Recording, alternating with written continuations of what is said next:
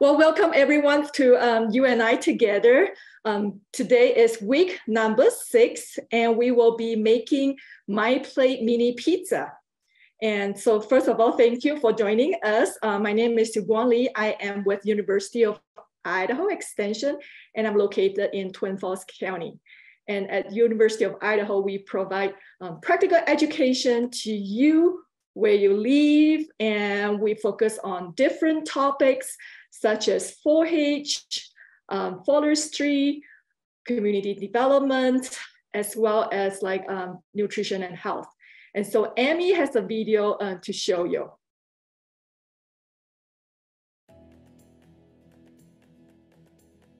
Idaho youth are learning about science, technology, engineering, and math through fun, hands-on activities offered by the University of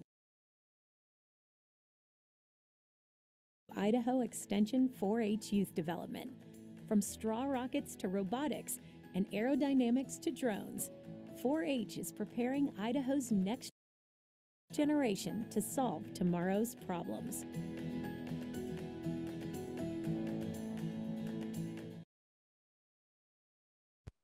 All right, Sue, and before you continue on, I'm going to launch the first poll.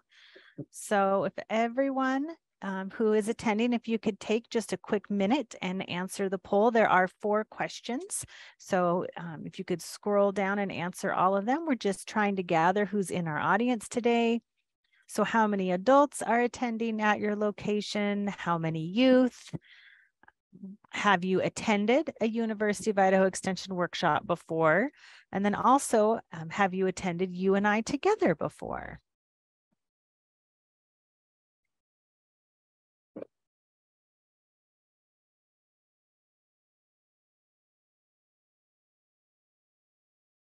All right, so it looks like most of you have filled out the poll. So I am going to be ending that and letting Sue continue with her presentation. Perfect. Thanks, Amy. So as I mentioned earlier on, I am located in Twin Falls County. And I do a lot of classes related to nutrition and health. I also work with horticulture educator, and we teach people how to grow your own food at home or at in a small setting, for example, and then how you use the food that you grow to prepare healthy food out of it. It's kind of fun with that.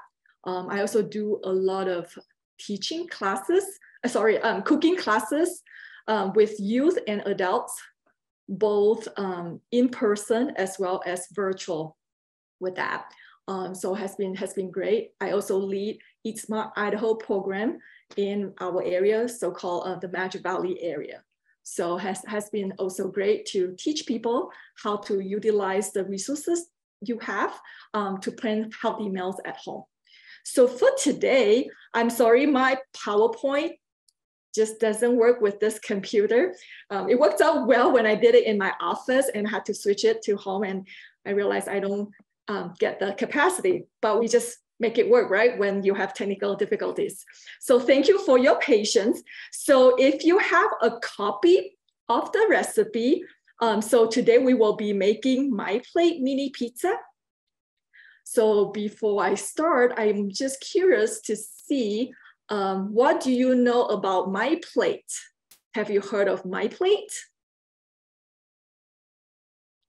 You can either type it in the chat, or I think you have the capacity to unmute yourself if you want to just say something. Have you heard of MyPlate? That's the title of this today's lesson. Yeah, you have heard of MyPlate? Awesome. Yeah, what does it remind you of MyPlate? Does it remind you of food or something? Sorry.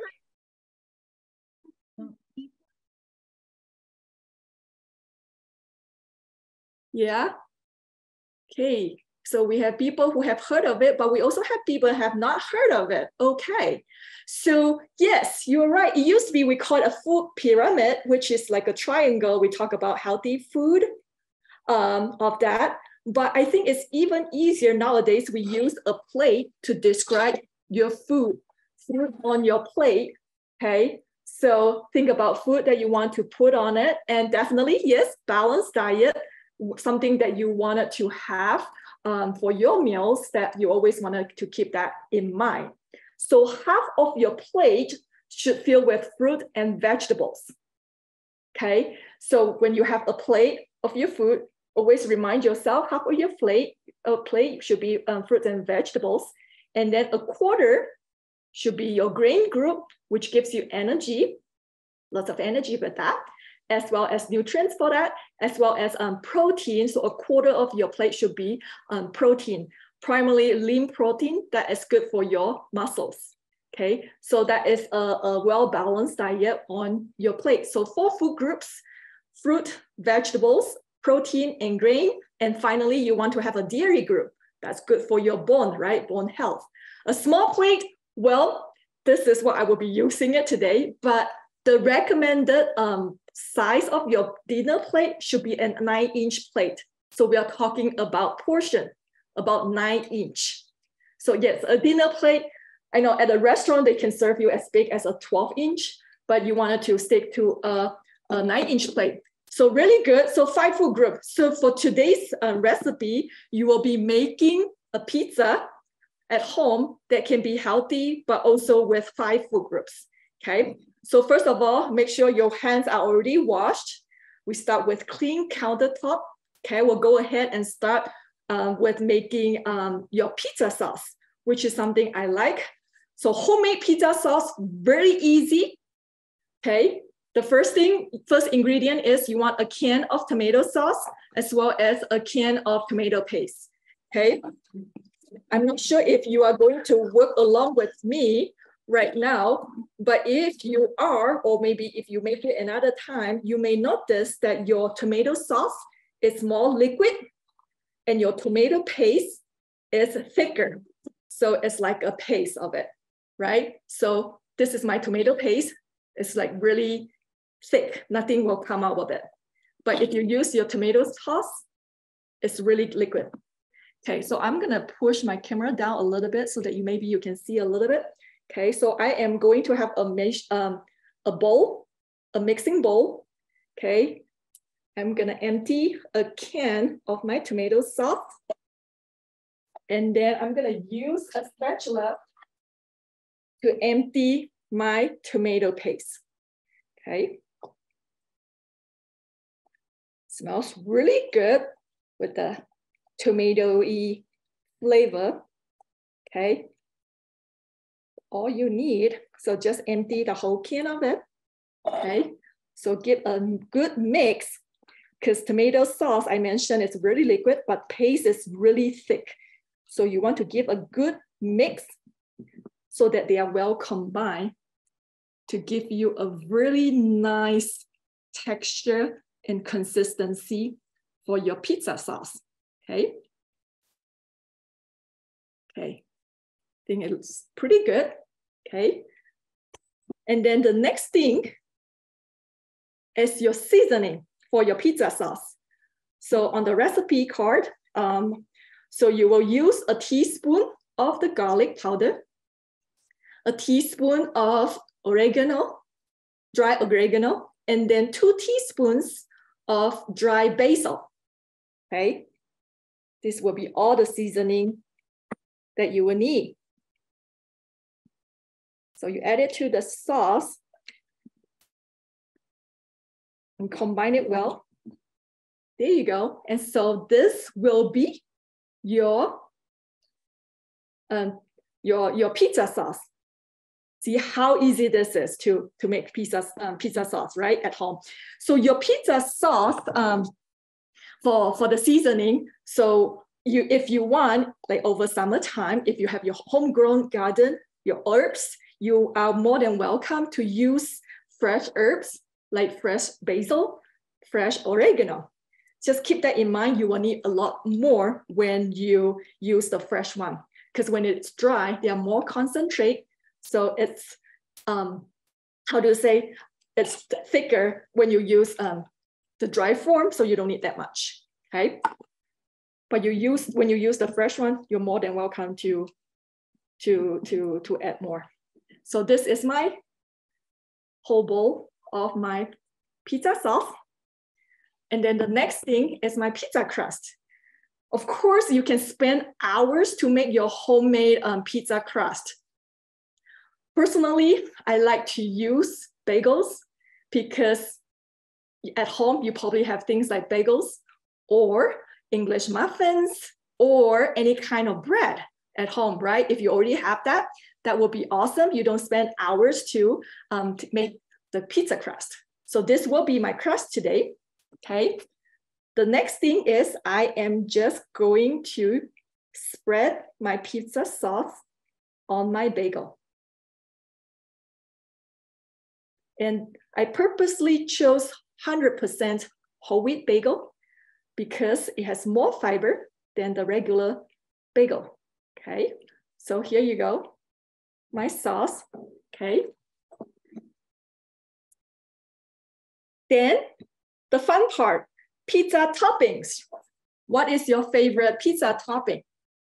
I heard like people always say cheese, for example, but there are a lot more that you can put on your pizza. So I have everything with me, so I would like to show you again, okay? So I have definitely shredded cheese, okay? I also have spinach, baby spinach. I have pineapples, as well as canned chicken. Hi, so whatever order you like. Generally, I like to start with cheese, just a little bit, not a lot, okay? So a little bit, sprinkle of cheese. Then I like to lay my spinach on top. So some spinach here. I sometimes like to put like sliced bell peppers, for example, whatever vegetables I have on hand, okay? And so once you have leafy greens on top, it's fun to put something heavier like pineapple tidbits. So they lay perfectly on top. Okay, so some yellow color of the pineapple tidbits. Don't know if you can see. And then some canned chicken. So I'm using my hands, you can tell, to put on my toppings. And that is why it's really important to wash your hands, right? Before you start preparing it, so that everything is clean, and then you just make your own toppings and you will be the one eating the pizza that you make. So some canned chicken toppings on top.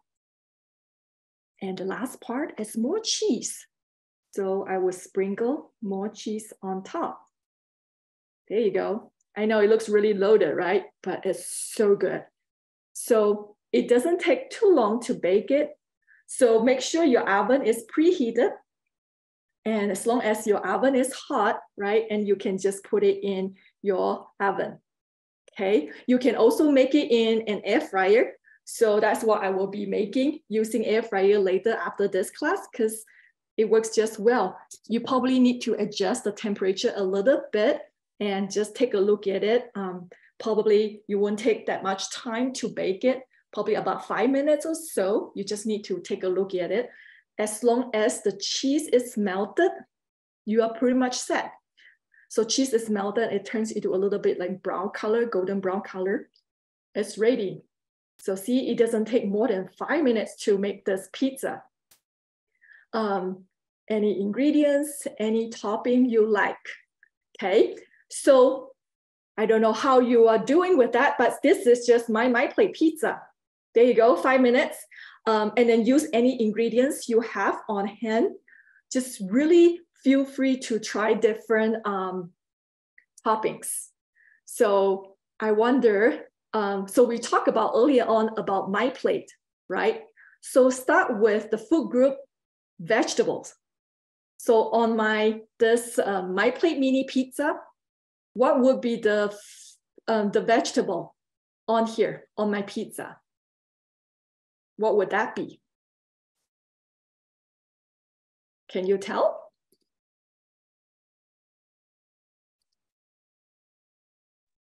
Do you think what would that be?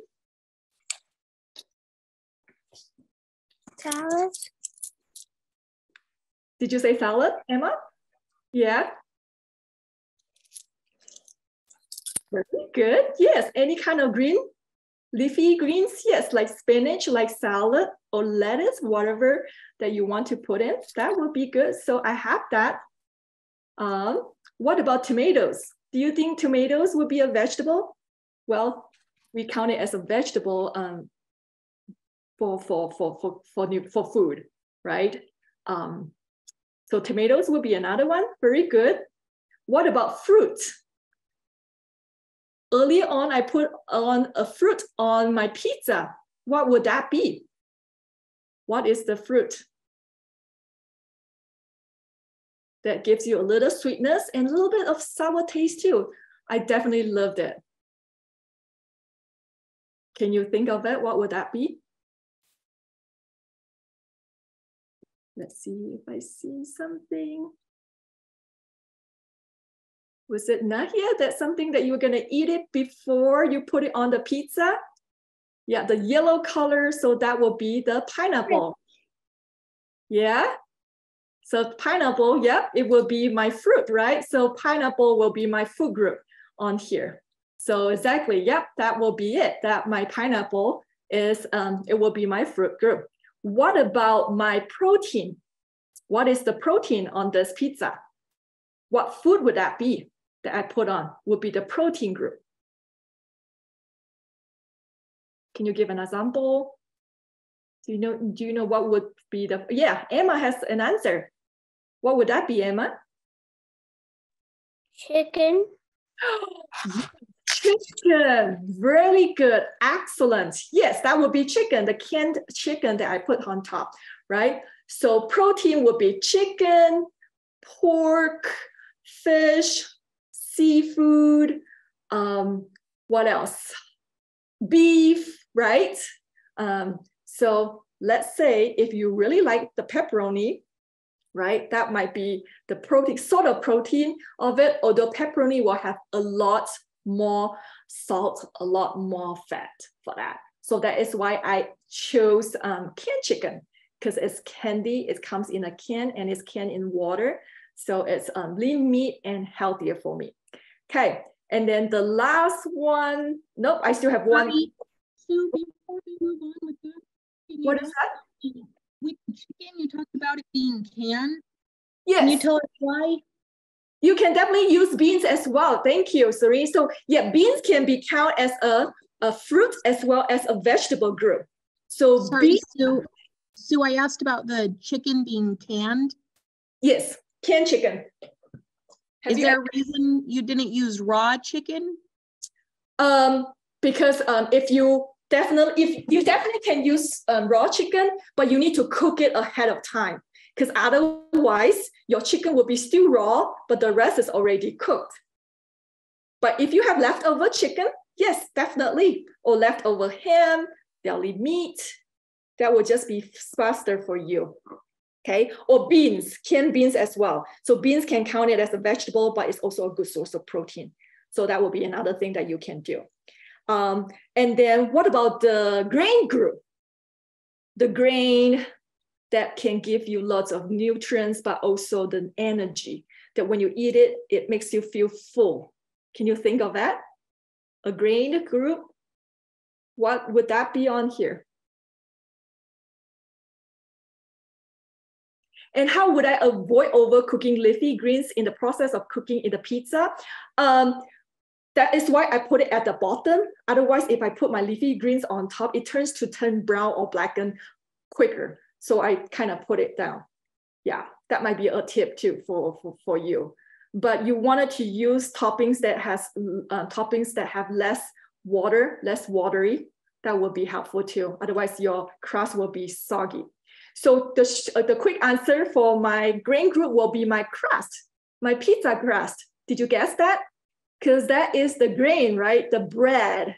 It gives you the vitamins as well as the energy you will need, right? And then finally, last but not least, my fifth food group will be my dairy group.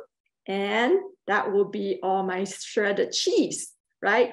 All the cheese on top will be my fifth group, my dairy group. So see, I really cover 5 food groups on my pizza. Not only it is tasty, it looks really colorful. You know, I have green, yellow, a little bit of pink color from the meat, but it really tastes good. So if you just want, you know, you always eat one topping on your pizza, hey, next time, maybe you want to try something different toppings. So I never had it before, but you know, it's always fun. Guess what? When you put it in your mouth and you take a bite, all the flavor and texture will all combine together. It's really good, trust me. We have done this recipe in many camps, many classes. Sometimes kids just don't know, but they liked it after they try it. So I hope that you get to try all that, right? Think about different fruit group next time for your toppings, okay?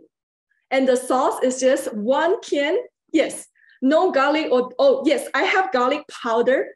I don't know if I told you earlier on, it was just 14.5 ounce of the tomato sauce, and then a small can of the tomato paste. And then the seasoning is about a teaspoon of the garlic powder, and then some herbs. So yeah, no problem. Let us know if you need the recipe again. So that is what I have. Also, when we talk about MyPlate, so to recap, right? So MyPlate, make sure you want to have like fruit and vegetables on your plate. So eat lots of that.